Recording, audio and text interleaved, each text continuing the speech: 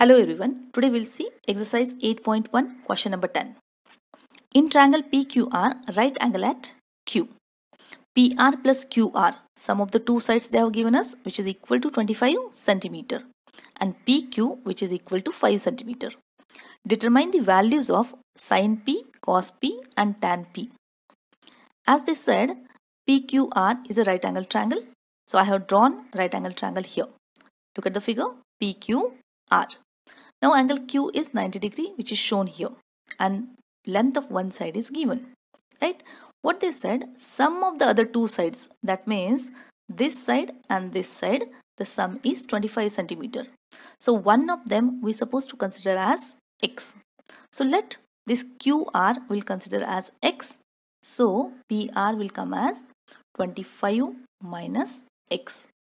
And we are free to use here Pythagoras theorem because it is right angle triangle. Correct? So let me write down here.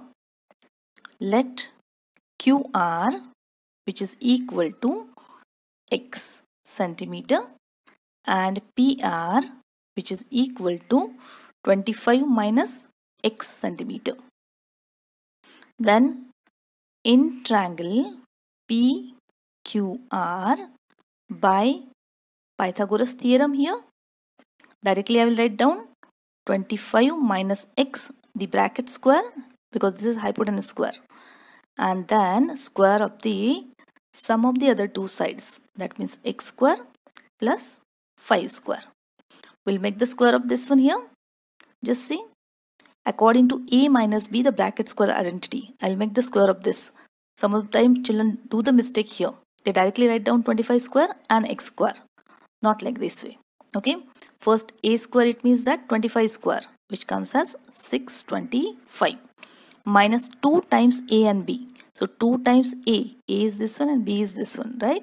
So here it will come as minus 50x and plus b square. B square is this one, right? X.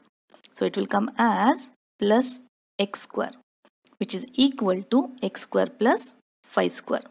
Just observe both the sides.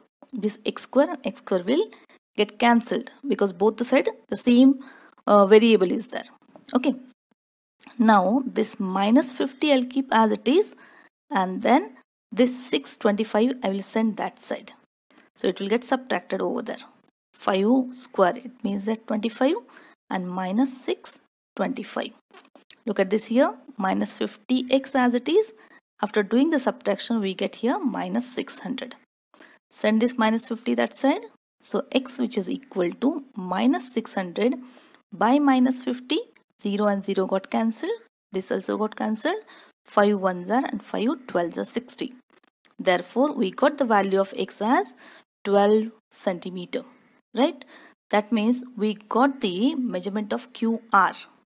So here I'll write down, therefore, QR, which is equal to 12 centimeter, and PR, which is equal to 25 minus 12. We can write down 25 minus 12, which comes as 13 centimeter. So after doing this one here, we need to write down the ratios. Okay. Now, once again, I'll just show you this triangle here. This one is P, Q and R. So this side is 12 centimeter, this is 5, this is 13. Just look at this one here. We need to find out sin P, angle P here. So here I'll write down sin P. Look at angle this one. Sin means what? Opposite by hypotenuse. This is the opposite side. This one is the hypotenuse. Correct? So here I'll write down 12 by 13. Then cos P. Look at this one. Cos means adjacent by hypotenuse.